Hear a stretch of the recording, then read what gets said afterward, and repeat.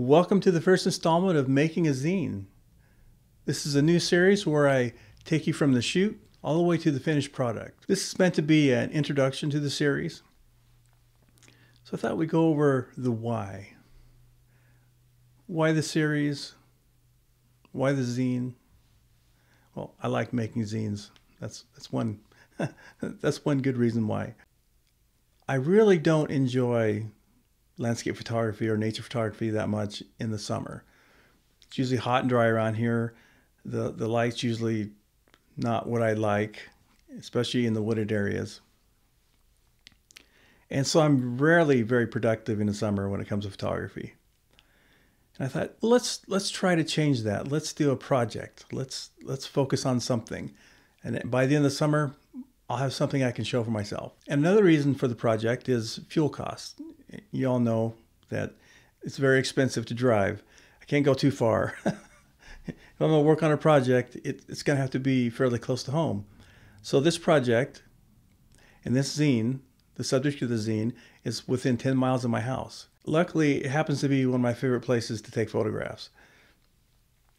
I'll be focusing on the ecosystem of this little park. It has a creek running through it. It's got nice wooded areas, and it's got a few waterfalls. It should make a very good subject for a zine. So this project's going to be taking most of my time, and most of my photography is going to be focused on this zine project. So how does that affect my YouTube channel? And I started thinking, well, that might actually make a nice series. I've always been big on doing series, even when I was in journalism. When I worked for the newspaper, the summer was often a slow time of year, so a section editor and myself would get together and we just come up with a series that we could run all summer long that we thought the viewers might like to see, might like to follow. And I think that's kind of what I'm looking at for this YouTube channel. This series might be a nice way to follow along on this project. The parameters are, it's a summer project, so it started a couple weeks ago. I'm getting a slow start on it, but June 21st is the first day of summer, and it will run through to September 22nd, which is the last day of summer. So I need to have all my photography done in that time frame. And I've decided to make this project on film. It'll be 35mm black and white film. This will be the first project I've done completely on film, at least in many years. And I'm kind of excited about that. So it's going to have a nice uniform look. And 35mm also allows me to take a lot of photographs and not really worry too much about being conservative with my photographs.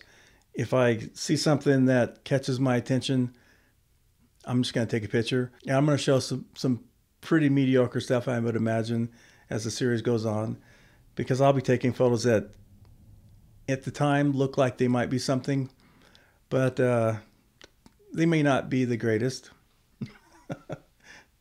But it's a good thing to show. It gives you an idea how the project's going. This project's probably going to be quite a challenge, and that's another thing that attracts me to it. The light in the summer is often not ideal in the wooded areas, so I'm going to have to go very early to make images, often on these blue sky days, and I may only have a 2-hour window to make a photograph or a couple photographs or shoot a roll of film before the sun gets too high and it gets too harsh. If I get lucky, I'll get some days with some clouds that I can work longer. I'm getting a fairly slow start on this project because I just wrapped up putting together my last zine, and that was on covered bridges.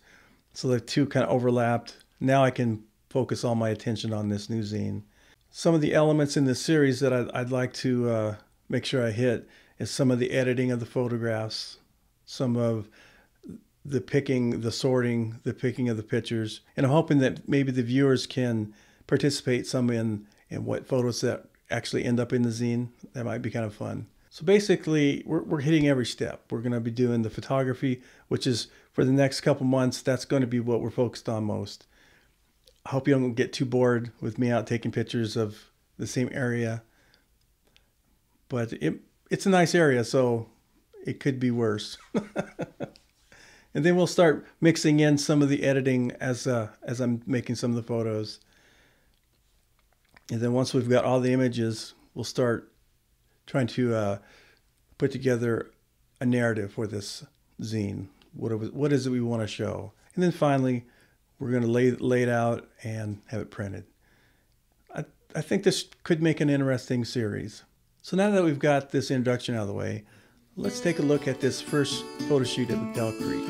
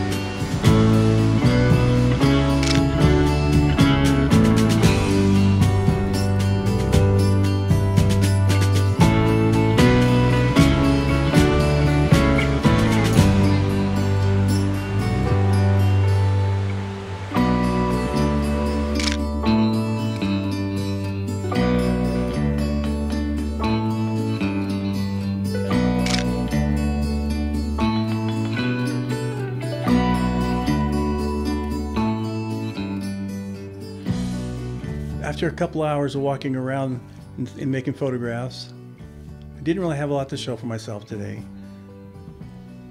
It was really just the first outing, just to kind of start getting myself tuned into the location. Sometimes that takes a little time. I knew it was going to be bad light, and the light was really becoming pretty harsh. So it was time to pack up and call it a day. I finished a roll of film. I felt like that was a productive start. And I got a few photos that I think are a good start to the project. I used to kind of joke that I was at my office when I was out at this park, because I would do quite a few things out there in the past. It truly will be my office this summer. I'm looking forward to revisiting every inch of this park this summer. And I hope that I can find something that I haven't seen there before. One of the dangers of a project like this on something on a location that I've been a lot is it's gonna look kind of ordinary or mundane to me. And I'm hoping that doesn't happen. I'm hoping I can still appreciate the beauty of this location and not feel like I'm rehashing something. Even though I'm shooting the same waterfalls, the water levels are different, the light's different. It's amazing how you can return to the same location over and over again and find something different. If this looks like it's going to be something that you're interested in, if you haven't subscribed, make sure you don't forget to do that and hit the like button.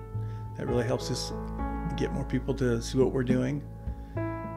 If you want to take that a step further, as I always say, I do have a Patreon page. If you want to help with future projects, you can be a Patreon team member.